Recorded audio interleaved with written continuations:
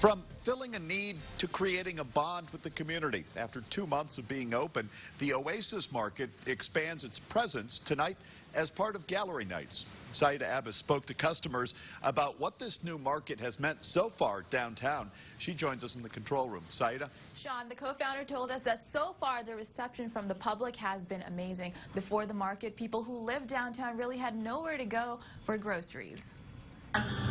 After ending the food desert downtown, the Oasis Market is seeing growth and customers day by day, serving about 5,300 customers since they opened.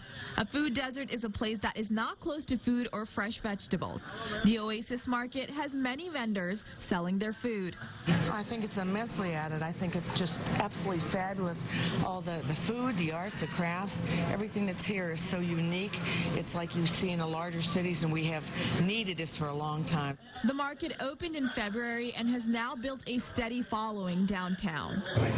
The Oasis Market is making it easier to get everyday products like eggs without leaving downtown. It mostly helps because all the buses go right back to downtown. You can't always get to a Walmart or a Wegmans or anything like that, so it's more convenient for people who don't travel well. The market is once again participating in another Gallery Nights.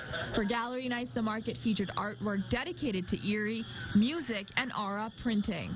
I love being part of Gallery Night. It's a great opportunity to get people through the door, and a lot of the people that come down were actually here for our first Gallery Night way back before we even started construction. Suppliers gave out taste testings of their products. In the future, the market is looking to support other local organizations.